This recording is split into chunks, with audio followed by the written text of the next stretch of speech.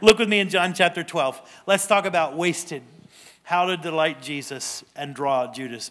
John chapter 12, reading in verse 1. 6 days before the Passover, Jesus came to Bethany, where Lazarus lived, whom Jesus raised from the dead. Here, a dinner was given in Jesus' honor. Martha served, while Lazarus was among those reclining at the table with him. Then Mary took about a pound of pure nard, a very expensive perfume. She poured it on Jesus' feet and wiped his feet with her hair. And the house was filled with the fragrance of the perfume. But one of the disciples, Judas Iscariot, who was later to betray him, objected. Why wasn't this perfume sold and the money given to the poor? It was worth a year's wages. He didn't say this because he cared about the poor, but because he was a thief, and as a keeper of the money bag, he used to help himself to what was put into it. Leave her alone, Jesus replied. It was intended that she should save this perfume for the day of my burial. You will always have the poor among you, but you will not always have me. Meanwhile, a large crowd of Jews found out that Jesus was there, and not only because of him, but also to see Lazarus, whom he raised from the dead, they came. So the chief priests made plans to kill Lazarus as well, for on account of him, many of the Jews were going over to Jesus and believing on him. Let's pray and just ask the Lord to bless his word this morning. Father, we just thank you so much for this morning. Thank you for your presence with us and the people you love so much. Father, I pray that we would encounter you through the ministry of your word. If your heart agrees with that, would you say amen? You have to forgive me this morning. My son came home with a sore throat about a week ago, and we taught our kids to share, and he shared with Denise, and Denise shared with me, and we shared with the girls, and all 5 of us have been through it, so please forgive me and bear with me this morning. During this season of Lent, we're walking with Jesus through the consecutive days of the Passion Week. Jesus' life was the most important life ever lived, and the Passion Week was the most important week of his life. There's more written in the Gospels about the Passion Week than any other week in Christ's life. Throughout the Passion Week, Jesus is our ultimate example. The way that Jesus spent Passion Week shows us how we ought to spend every week. Jesus shows us what we should prioritize. He shows us what we should focus our energies on and what to leave in the hands of God. Pastor Nick started us out with Palm Sunday. On Palm Sunday, Jesus spent the day determined to finish God's mission for his life. And we need to walk with that same determination. Excuse me. On Holy Monday, Jesus spent the day investing in God's house. On Holy Tuesday, Jesus spent the day contending for lost souls. You know, Holy Tuesday is considered the longest day of Jesus' life. There's more scripture written about Holy Tuesday than any other single day of Jesus' life. And it's a beautiful picture that we have of Jesus. The way he spent the longest day of his life was contending for the hearts of those who would hand him over to be crucified.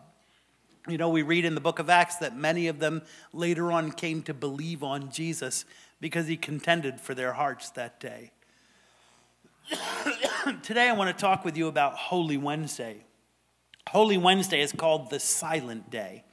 On Tuesday night, Jesus went back to Bethany, and he spent the night in the suburb of Bethany, about a mile outside of Jerusalem. And Jesus spent all day there on Wednesday, but the Bible doesn't say what he was doing during the day.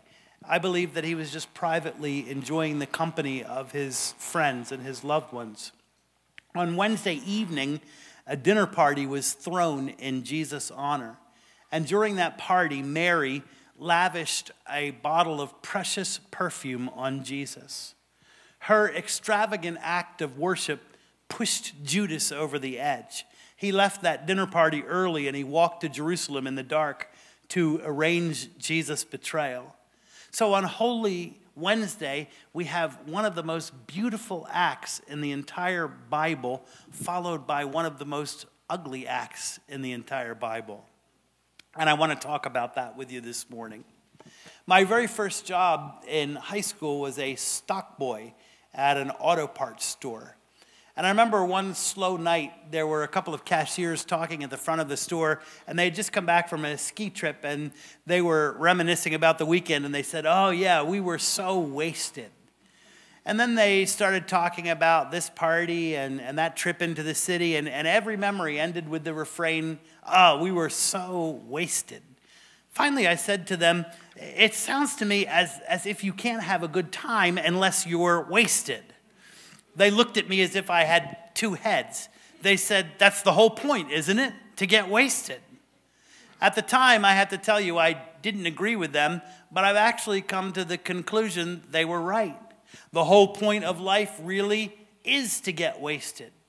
Oh, not in the sense of being high or being inebriated, but in the sense of being drunk in love with Jesus. Mary of Bethany was wasted in the sense of Song of Solomon. "Let him kiss me with the kisses of his mouth, for your love is more delightful than wine. We rejoice and we delight in you. We praise your love more than wine." Just look at Mary in this story. She has absolutely no sense of self-consciousness. She has no inhibitions. She's unreserved, expressing her passion for Jesus. She's oblivious to propriety. She was reckless. At a dinner party given in Jesus' honor, she rushed in and she broke the seal on a jar of extremely expensive, overpowering perfume. And she poured a whole pound of thick ointment on Jesus' head. Imagine it to be something like the consistency of shampoo or hand lotion with an overwhelmingly sweet fragrance. It matted in Jesus' hair and in his beard. It drenched his robe. It soaked his skin all the way to his feet. And then Mary did the unthinkable. She let down her hair in public and she dried Jesus' feet with her hair. Mary was wasted. She was drunk in love, not in an earthly romantic way, but in a holy way. She forgot herself and everything else. And Jesus affirms that that's pretty much the point of life, to get wasted. The point of life is to become so drunk in love with him that you can't refrain from expressing it no matter who is watching you. The point is to love him unreservedly. The point is to love him extravagantly, lavishly, generously, sacrificially, all the way past the point of no return. The Gospels contain 3 snapshots of Mary. In each snapshot, she is portrayed as a model disciple. Every time we see Mary, she's at the feet of Jesus. A rabbi's disciples sat at his feet to learn. So each time we see Mary in the Bible, she is in the position and in the posture of a disciple. At this dinner, Mary did everything right that the disciples would do wrong the next night at the Last Supper. When Jesus spoke of his death to the disciples, they refused to believe him. They refused to accept it, but Mary had been listening closely to Jesus. She knew what he intended to do in Jerusalem, so she came to lavish this gift on Jesus that became an unwitting prophetic act for his burial. The disciples failed to wash Jesus' feet in the upper room on Thursday night. So Jesus washed their feet and he nudged them to follow his example. But Mary washed Jesus' feet intuitively. She washed his feet without being prodded by him. Mary was way ahead and the 12 were lagging far behind. So if Mary is a model disciple, how can we become like her? First of all, how can we get wasted like Mary? Well, I see how in the 3 snapshots of her life. How do we get wasted like Mary? First of all, we get wasted by spending time in his presence. There are many people who spent time in close proximity to Jesus, but not all of them spent time in his presence. Many people attended the first dinner at Mary and Martha's house. That's the dinner where Martha lost her cool, if you remember. But only Mary sat at Jesus' feet. And it's still true today. There are many people who have come in close proximity with Jesus, but they haven't yet really experienced the beauty of being in his presence. You see, to be in his presence is to become keenly aware that Jesus is with you. His presence causes your heart to overflow with joy. His presence causes your emotions to be at peace. His presence causes your thoughts to be optimistic and confident. His presence causes your spirit to be light and carefree. The Bible compares the effects of his presence with the effects of wine. The Hebrew word for glory means weight. On the night that I received the beautiful baptism of the Holy Spirit, I was 8 years old. I was lying in my bed, and the presence of God came down in my room, and it pushed down on me like a heavy, warm blanket. I was 8 years old then, and I'm 51 now, and I want to tell you that every moment of my life, from that night to this very morning, this moment, I have known that Jesus is with me.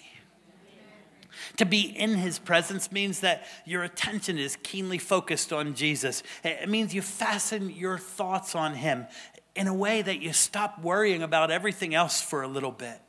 It means to fasten the eyes of your heart on him so that you lose your appetite for everything else for a little while. It means to fix your spiritual ears on him so that you hear his whispers inside of you. While Martha huffed and puffed, Mary was only vaguely aware of her surroundings. She was captivated by Jesus.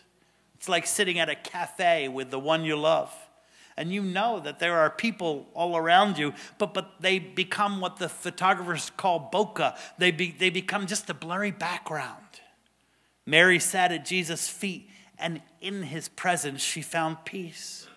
In his presence she found affirmation. She found appreciation, value, worth. In his presence, Mary found security. She found a defender from her sister's harsh criticisms. She found someone who understood her quiet, introverted nature and who loved her for it. In his presence, Mary found freedom from stress and anxiety. Martha was worried about many things, but Mary wasn't. She was free from the expectations of others. She was free from the pressure to perform. In his presence, Mary found soul satisfaction. No wonder Mary was wasted. She was drunk in love. And we can find the same things in the presence of Jesus. You know, we can be in his presence anytime, anywhere. We can be in his presence in a worship service like this one. We can be in his presence praying at home. We can be in his presence worshiping in the car or doing devotions during our lunch break. I've been in his presence planting bulbs in my garden, walking my dog, washing my car. How can we get wasted like Mary? By being in his presence. And another way is by hearing Jesus' beautiful heart in his words. There were many people who heard Jesus' words, but they didn't really hear Jesus' heart. They heard his words through the filter of their own appetites. They heard his words through the filter of their own ambitions. The 12 were like that. Peter didn't want to hear anything from Jesus about the cross. And Jesus said to Peter, he said, Peter, you savor the things of men, not the things of God. Even at the Last Supper, the disciples were bickering. They were questioning Jesus about their rewards and about positions of honor. Even John the Baptist sent an inquiry, Jesus, if you're the one, why haven't you set me free from this prison? But Mary listened more carefully than most. And in Jesus' words, she discerned the beauty of his heart. I am the beautiful shepherd. I lay down my life for my sheep. No one takes my life from me. I lay it down. The Father has given me authority to lay it down and to take it back again. My sheep listen to my voice. I know them and they follow me. I give them eternal life and they will never perish and no one will ever snatch them out of my hand. I am the bread of life. Whoever comes to me will never go hungry, will never be thirsty. Whoever comes to me, I love this, I will never drive away. The rulers of the Gentiles lorded over them. Their high officials abused their authority. But the Son of Man came not to be served, but to serve, and to give his life as a ransom for many. Take my yoke, learn from me, for I am humble and gentle in heart. I am the light of the world. Whoever follows me will never walk in darkness, but he shall have the light of life. I am the resurrection and the life. The one who believes in me shall live, even though he dies, and whoever lives by believing in me shall never die. You know what Jesus tells us with those very last words? That when believers transition from this life to the next, we are never without his presence, not for a millisecond. During that blink of an eye, when we leave this life and enter eternal life, we don't die, but we are alive in Jesus the entire time. Mary listened closely, and she discovered in Jesus a loving leader worth following. She listened closely and she discovered a faithful Savior worth trusting. She listened closely and she discovered a God with a compassionate, humble heart worth loving. She listened closely to Jesus and she heard a reason to cling to hope in life. She found a purpose in life. She heard wisdom for living. She found faith for eternal life. She listened closely and she discovered in Jesus a heart more beautiful, more pure, more noble, more selfless, more loving, more caring, more faithful, more consistent, more good than any heart she had ever known before. Mary was captivated by Jesus. She was intoxicated by his beautiful heart. Beloved, listen, read his words. Pray over his words. Listen, before you open your Bible, pray and ask. The Holy Spirit is the author. So it's one of the few books you can read where the author is right next to you. And you can just ask him when you don't understand something, tell me, what did you mean by that? Pray and ask him, read his word, study his word, meditate on his word, and you'll discover Jesus' beautiful heart, and you will become wasted too. How can we get wasted like Mary? Be in his presence. Hear his beautiful heart in his words. And another way, be comforted and helped by Jesus in times of crisis. Mary loved Jesus because he comforted her in her time of need. In her grief, when Lazarus died, Jesus came calling for her. Jesus wept with her. He reassured her with his promises. He filled her with hope. Mary loved Jesus because he answered her prayers. She loved Jesus because he fixed what was unfixable.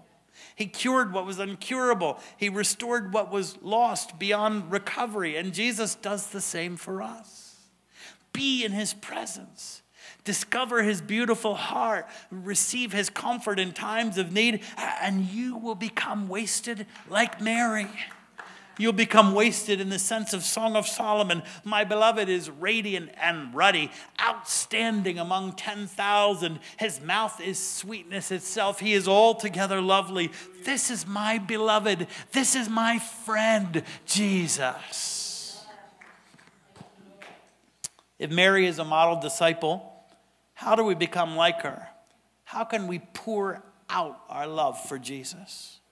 The scene in Bethany is not one that we can duplicate literally. Jesus has ascended to heaven. He's taken his seat at the right hand of the Majesty. We can't physically pour perfume on Jesus' head or his feet. But there are some things that we can offer to Jesus. Beloved, listen, each one of us has our own portion of perfume. And it's extremely valuable. It's extremely precious. It's extremely rare. Once our perfume is spent, it can't be recouped again. But we don't offer it in one dramatic moment like Mary did. We offer it day by day by day by day. How do we pour out our love for Jesus like Mary? One way is by offering him the perfume of our service. Mary wasn't the only one wasted at the dinner in Bethany. Martha was pretty wasted too. The perfume she offered Jesus was her perspiration, her service. After the embarrassing scene at the first dinner party where Martha lost her cool, Martha didn't stop serving, she just got a new attitude. When Jesus told her, Mary has chosen what is better, he wasn't saying that serving is a bad thing. It wasn't Martha's service, but it was her attitude that was the problem. Martha learned that service can be true worship if it's done with the right attitude. And it's true for us too. Our service can be precious perfume lavished on Jesus when it's done when our heart is in the right place. When Mary broke that seal on the perfume jar, the precious contents poured out irrevocably. She couldn't get it back again. And that's just like the precious hours that we spend serving Jesus and serving others for his sake. Beloved, listen, the hours that you've spent preparing for and teaching Sunday school, that's perfume you can't get back. The hours you've spent making food for someone who's sick, or making food for a church event, or to entertain people in your home for Jesus' sake, that's perfume you can't get back. The hours you spent listening to people, counseling them, praying with them, encouraging them, that's perfume you can't get back. The days that you've given to missions, helping to prepare for missions trips, the vacation time, the dollars you spent for missions, that's perfume you can't get back.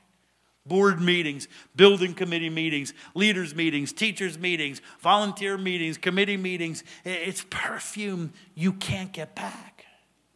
What's your perfume?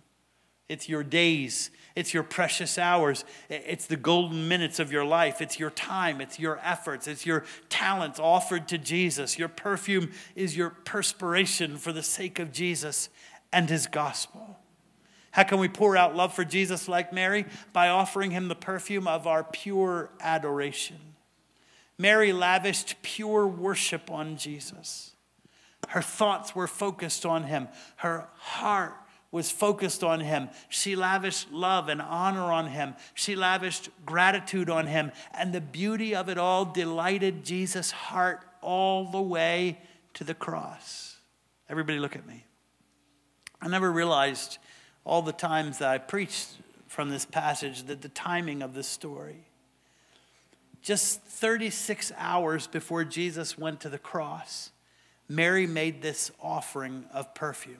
Now I want you to think about it with me.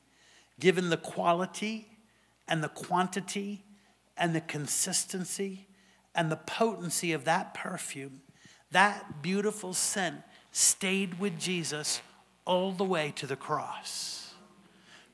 Just a dab of that powerful perfume behind her ear would have been enough for a night out. Ever have a friend who overdoes it a little with the cologne or the perfume? Had a young guy come visit me in my office a while back ago, and he took a bath in Drakkar Noir before he came to see me. That smell was in my office for a week. It was on my sofa. I opened my windows, my French door. I couldn't get it out. The huge quantity and the potency of Mary's perfume filled the entire house with the fragrance. And that thick lotion, it matted in Jesus' hair and his beard. It soaked onto his robes. So when Jesus perspired in the garden in prayer the next night, that scent was reactivated. When he was lashed 39 times and then they put his own robe back on him again, that scent was reactivated.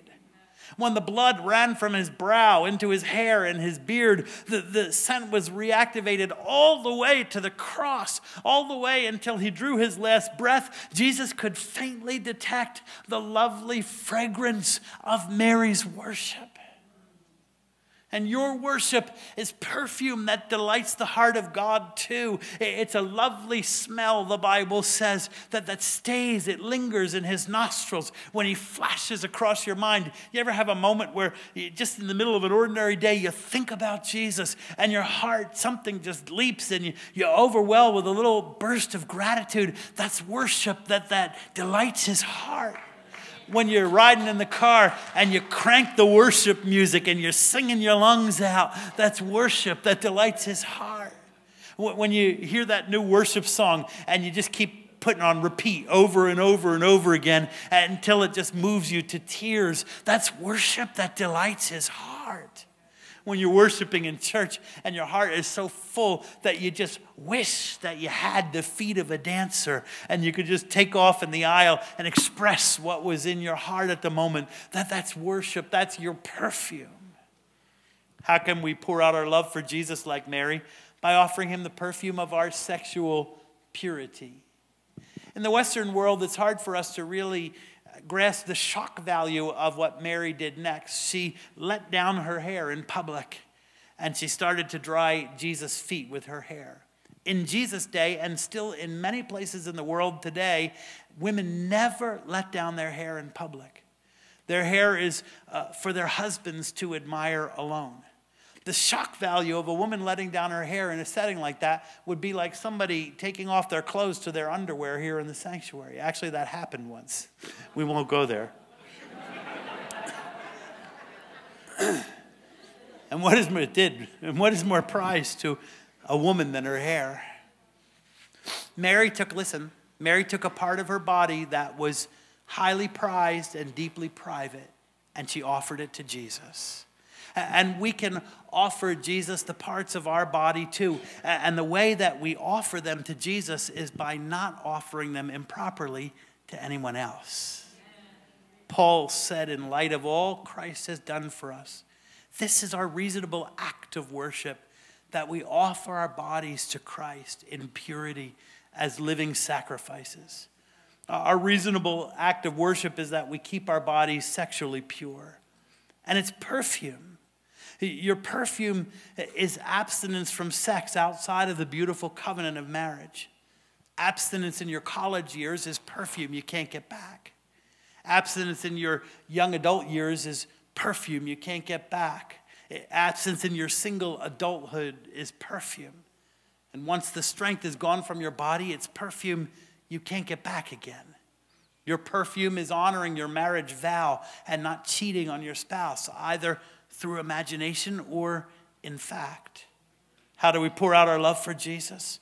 By offering him the perfume of our witness, even when it's risky. I would submit to you that Lazarus was also wasted. Having been raised from the dead, Lazarus was now the star witness to Jesus' ministry. When people heard about the raising of Lazarus, they flocked from Jerusalem to the nearby suburb of Bethany to see Jesus and Lazarus. This miracle catapulted Jesus to the zenith of his popularity.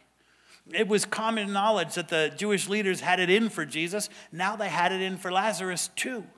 So this dinner in Jesus' honor, it was an extremely risky affair. The chief priests and elders wanted to kill Jesus, and it was unwise to attract this kind of attention. Lazarus had only recently come back from 4 days in the grave. I'm sure he didn't want to go back there too soon. Martha served, Mary offered perfume, but what did Lazarus do? He was with Jesus. He associated with Jesus in spite of the risks.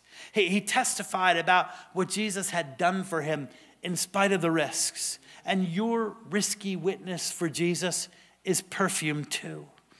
Your admission that, yes, I am one of those born agains.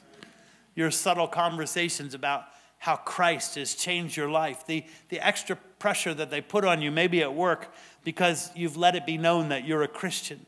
The teasing that you take, the opportunities you've been denied, the threats from HR, that's perfume that you can't get back.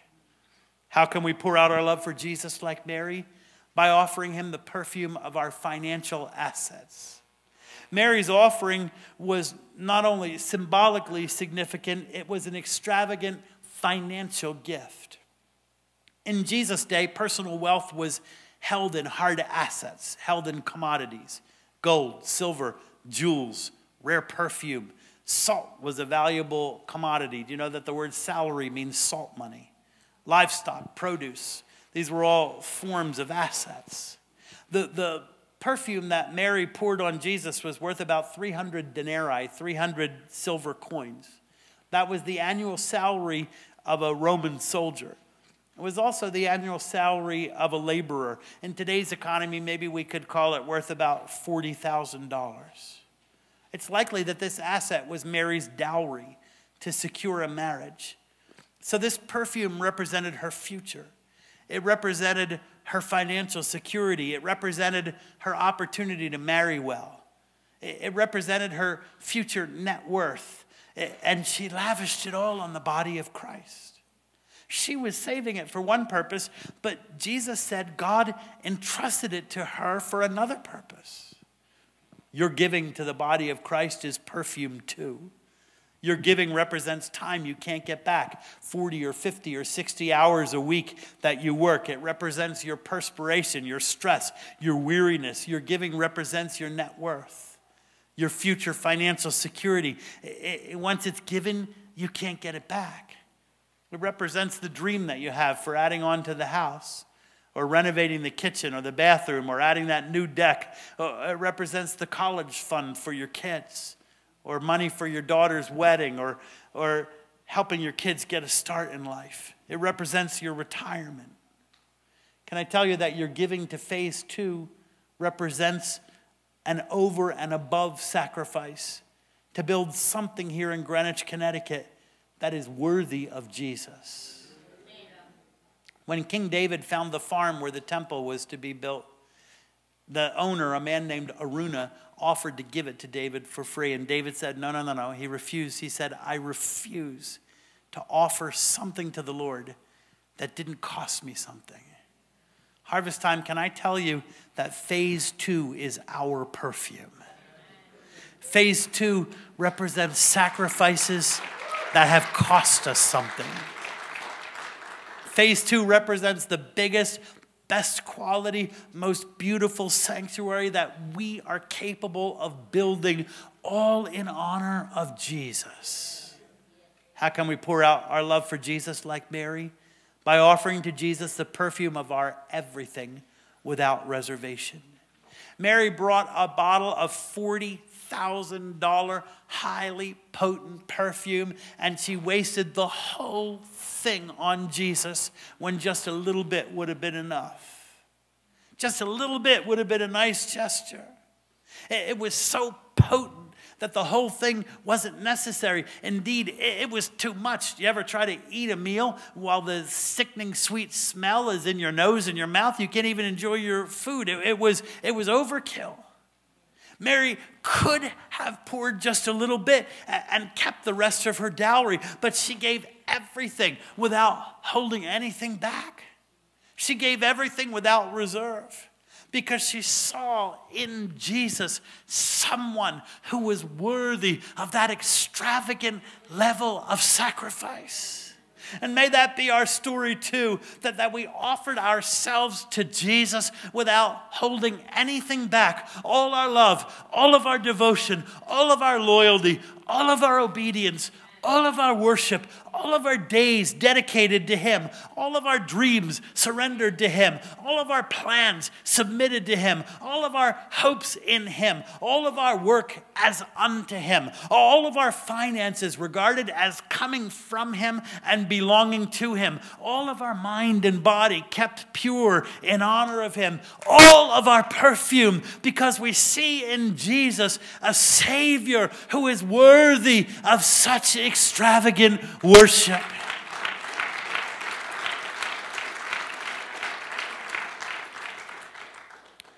Listen to this. John Piper wrote, when the worth of Jesus and the love of His followers match, it's a beautiful thing. Mary was one of the few disciples that followed Jesus all the way to the cross. And standing there at the foot of the cross, her hair and her clothes and her hands smelled like perfume too. So listen to this. The smell that was on Jesus on the cross was on Mary at the foot of the cross. When the worth of Jesus and the love of His followers match, it's a beautiful thing. But you know, just as with Mary, not everyone in our orbit will appreciate it. People who are wasted are uninhibited, they're unrestrained. And people who are not wasted are disgusted by the behavior of people who are.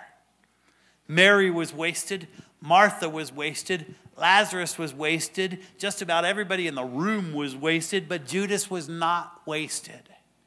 And because he was not wasted, he was disgusted. Judas was a follower who wasn't in love with Jesus.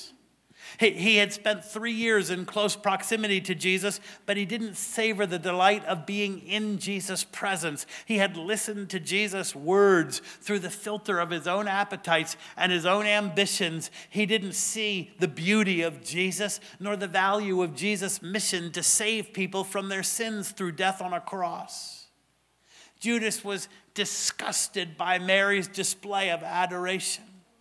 He was disgusted by her devotion, by her passion, by her impropriety, by her excessive financial sacrifice. And over in the corner, he sneered, "What a waste." Funny thing, everybody listen to me. The greatest resistance you will ever have in following Jesus is from those who say they are followers, but don't really love him. That's good preaching right there. They'll sneer at the perfume of your time that you've offered to Jesus.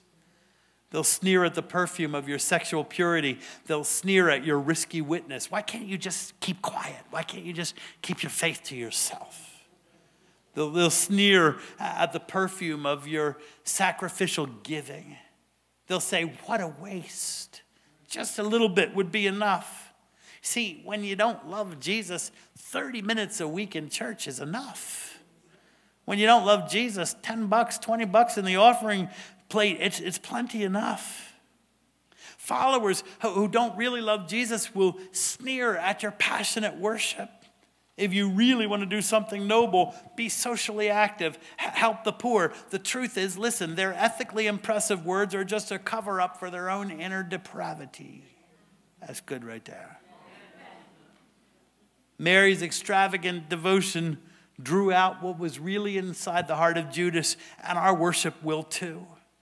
Mary's lavish gift was the final straw that pushed Judas to go betray Jesus for 30 pieces of silver. He left the dinner at Bethany, and he walked to Jerusalem in the dark, and he arranged the deal. Coincidentally, 30 pieces of silver was the price set by Moses for the value of a slave. In today's economy, worth about $600. See, followers who don't really value Jesus will trade him easily for things of little value. Everybody look at me, and we're done. We're done. Worship team, you better come help me. Here's the irony. I want you to look at me. Here's the irony. In the end, everyone's perfume gets wasted. In the end, everyone's days and hours and minutes expire. In the end, everyone's strength and vitality diminishes, and we're left only with memories either of honor or dishonor, depending on how we've lived. In the end, everyone spends their money on something, and whatever is left over, we can't take with us. And I hate to tell you, but your ungrateful kids are probably going to blow their inheritance in less than a year, statistics say. In the end, each one of us will stand before the Lord.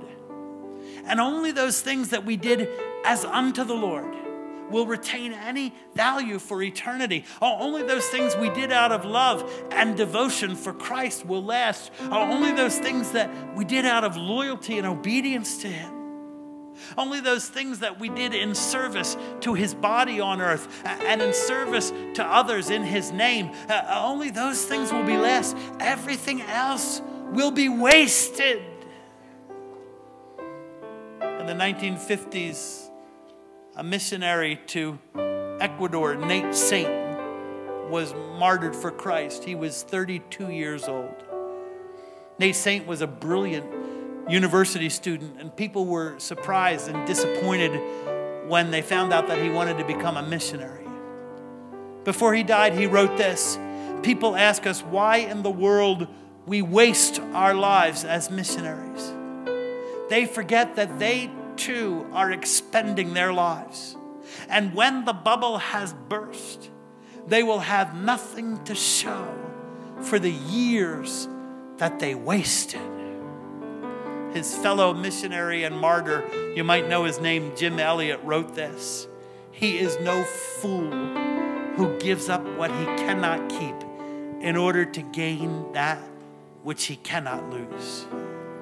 Judas saw in Jesus nothing of real value, so he traded Jesus for $600. But Mary saw in Jesus the most beautiful thing she had ever seen. And she lavished on him a gift of perfume worth $40,000 that delighted his heart all the way to the cross. When the worth of Jesus and the love of his followers match, it's a beautiful thing. My prayer for you this Lenten season is that you too will become wasted like Mary. Would you stand on your feet and give Jesus, the King of Kings and Lord of Lords, a great big praise in this place this morning?